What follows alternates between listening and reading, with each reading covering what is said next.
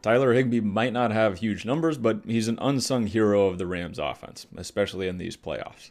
Sean McVay operates largely out of 11 personnel, so a tight end or an H-back is essential for the offense to run smoothly and allows McVay to add gaps in the run game and create mismatches in the pass game.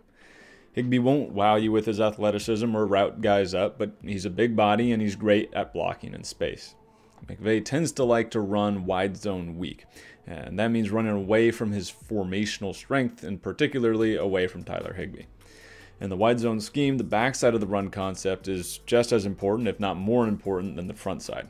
Cutting off the angles of linebackers and safeties or walling off defensive ends in pursuit creates cutback, creases, and explosive gains.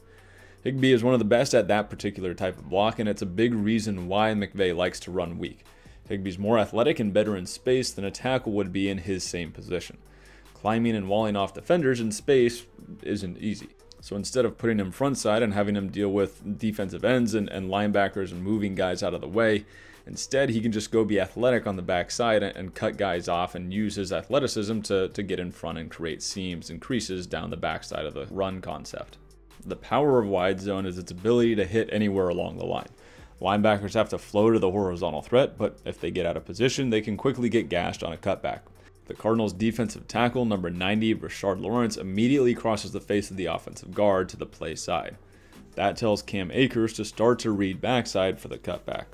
That's when Higbee's block comes into play. The backside guard and tackle are engaged with their defenders, and Higbee uses a pushover technique to help the backside tackle handle Chandler Jones. He then climbs to the linebacker, and you can see where a huge lane would be opening up if number 18 for the Rams is able to wall off his block.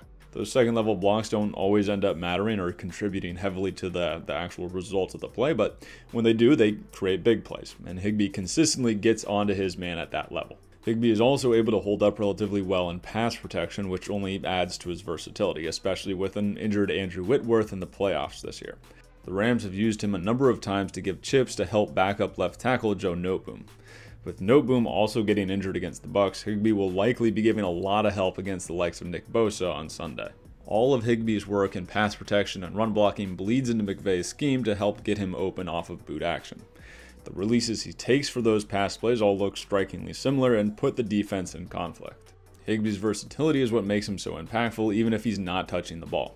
The Rams align him all over the field to create matchups, pull defenders away, and challenge the defense to adjust.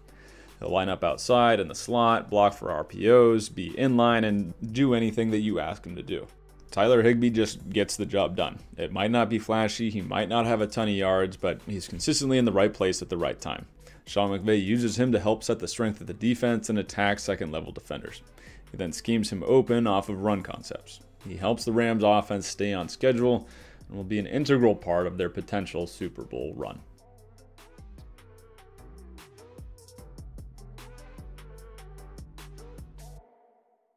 Hey guys, I appreciate you watching all the way through.